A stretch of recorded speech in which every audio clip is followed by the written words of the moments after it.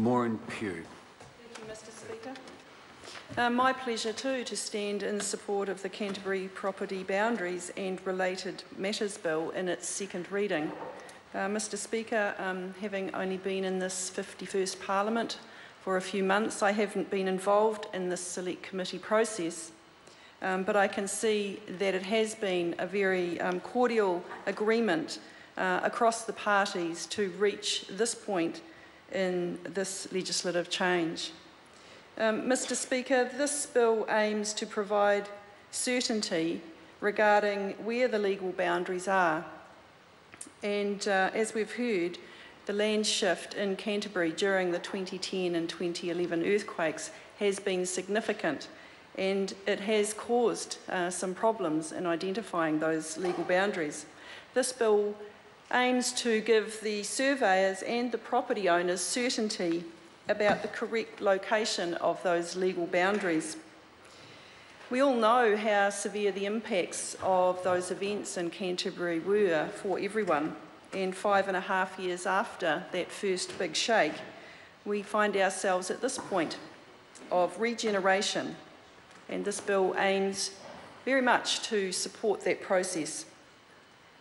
The problem this bill sets out to address is that the legal boundaries, or the generally held principle, is that legal boundaries do not move.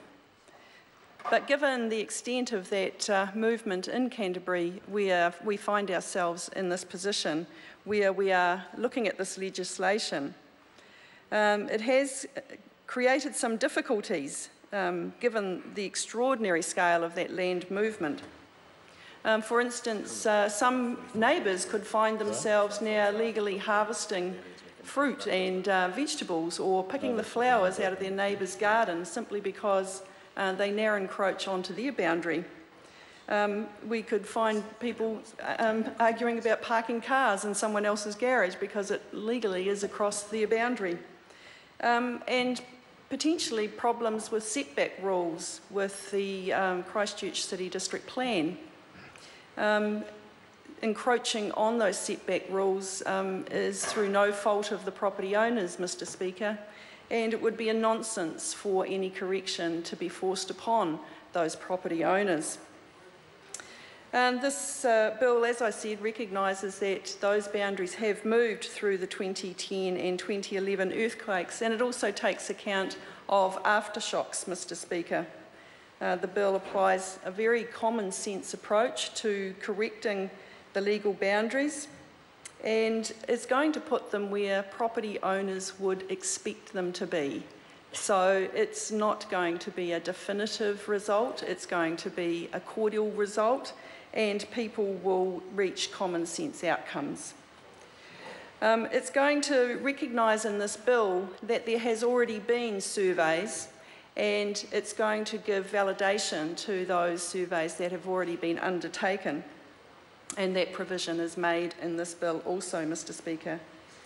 It's essential that the people of Canterbury, whose property boundaries have been affected by the earthquake and the aftershocks, have certainty over their property rights. I believe this bill achieves that. It's another step in the regeneration of that region, and it also complements the $17 billion that this government has committed to the initial response in Canterbury, and one of the most ambitious programs in New Zealand's history. And it is for that reason, Mr. Speaker, I have pleasure in committing this bill to the House. Eugenia